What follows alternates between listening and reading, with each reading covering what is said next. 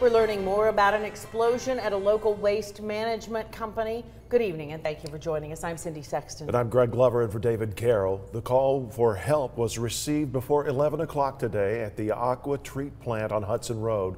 A worker was seriously hurt. Channel 3's Lori Mitchell joins us in the studio with some new information. Lori. Greg and Cindy, we now know the name of the worker involved. He is 41-year-old Gary Patton. His injuries are being described as traumatic. Investigators tell us he was welding on a tank when it exploded. Meantime, work at the plant came to a halt.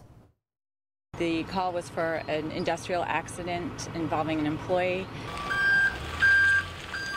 This was the scene around noon Tuesday at Aqua Treat on Hudson Road. Chattanooga Police, Fire, and Hamilton County EMS were called to the waste management company after a report of an explosion.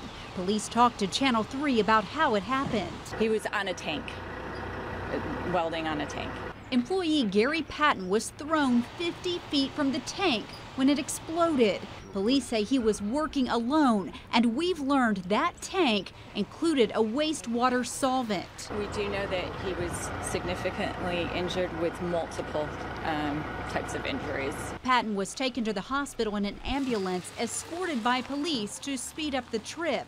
A couple of hours later, Channel 3 went back to Aqua Treat and noticed little activity at the business. We tried to talk to an employee, but he had no comment. We checked, and police say they are not aware of any problems at Aqua Treat that they've responded to in the past.